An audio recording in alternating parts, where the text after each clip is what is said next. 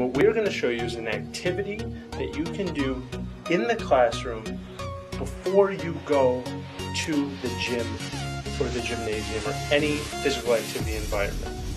With us again, of course, is Champion Dylan. Dylan, can you say hi? Hi. Hi. Say hi to everyone out there. Hi, everyone.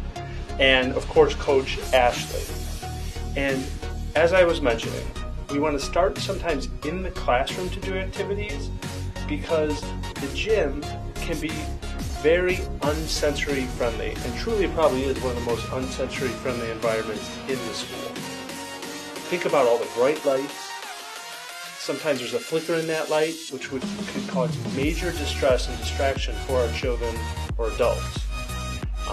Also, sound, echoing, all these things are some things that we may never experience or understand, but these are things that we're learning through individuals like Rachel, who's been on to share her experiences, and all the time that we've spent with these kids. And the activity we're just going to show you is one of Dylan's favorite, which is right, soccer. And what are you and Coach Ashley going to do?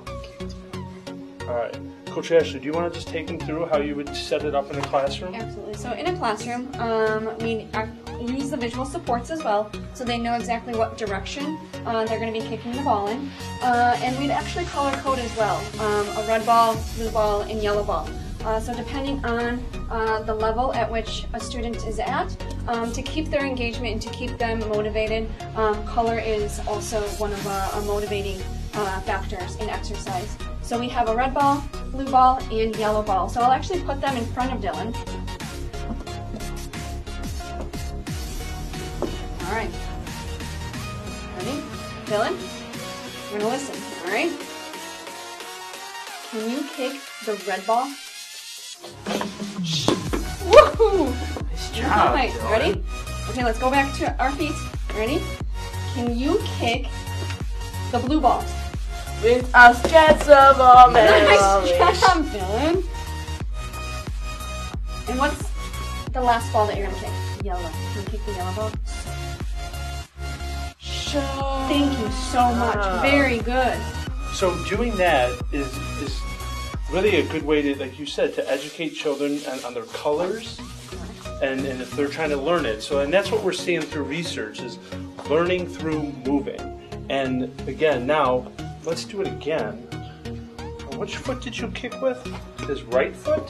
He kicked with his right All right. foot. So now, Dylan, do you know which one your left foot is? What is that? Very good. And how about we kick with our left foot? Can you stand on your feet? Coach Ashley, why don't you take him through it again with his left foot? Left foot. Ready? Can you kick the yellow ball? Nice job. Nice job. Good listening. Can you kick with your left foot the red ball? And what's the last color ball you're going to kick?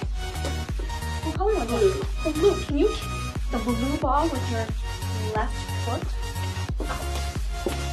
Thanks, Dylan. Nice job. Well done. Nice job, buddy.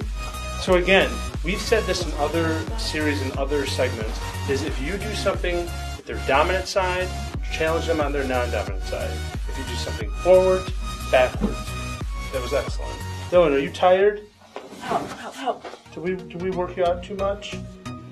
And remember, always use any type of visual supports. In all the series and all the shows that you've been watching, we're using different types of supports. So whatever works best for your student. If there's something that we haven't shown you, or there's something that you're doing with your students that's a different structure, different visual, different activities, share it with us. Share it with us at the Exercise Connection. Share it with everyone at NICPAD. We want you to become better educators, but we also need your support.